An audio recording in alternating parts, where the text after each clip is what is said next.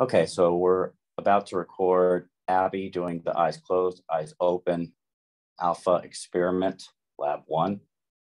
She's going to press record on biopac, and then we're going to let it roll for a little bit, and then I will press F4 and simultaneously say close, at which time she'll close her eyes, and then that will go for 4 seconds.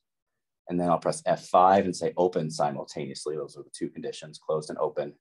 And then we'll go back and forth between those two conditions a total of 4 times.